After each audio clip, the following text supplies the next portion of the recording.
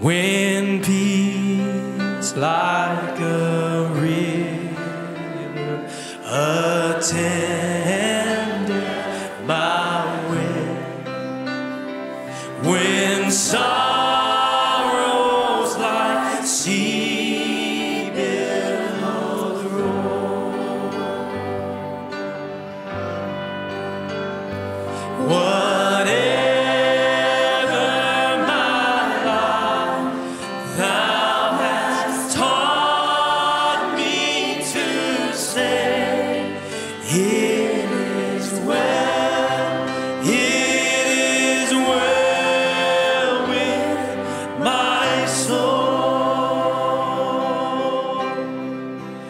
it is well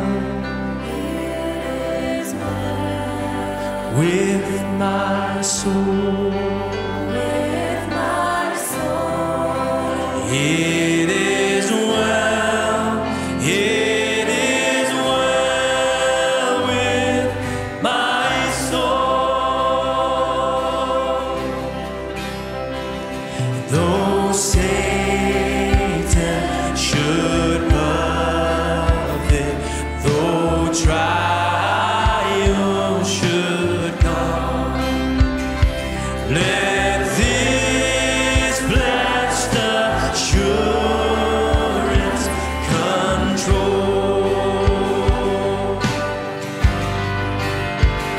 and that Christ hath regarded my helpless estate, and shed his own blood for my soul, and it is well with my soul.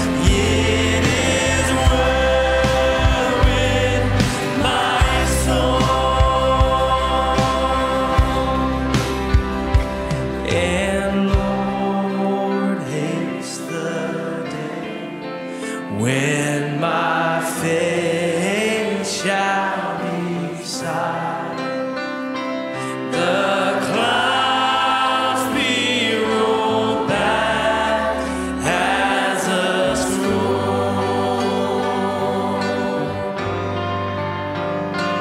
the drums shall resound, and the Lord shall descend. Even so, it is well with my soul, and it is well with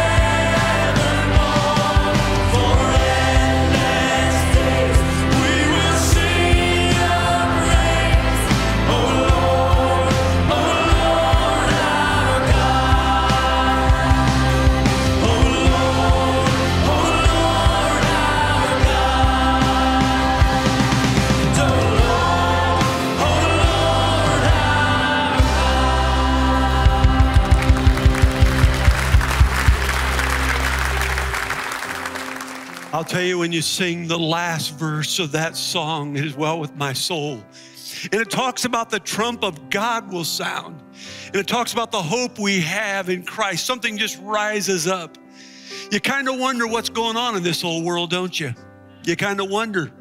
You see things taking place. Now, it may be 300 years before Jesus comes back. It may be 30 years. It may be 3 years. Maybe 3 hours, it may be 3 minutes. We may not even finish this service. He could come anytime. For such an hour as you think not, the Son of Man comes.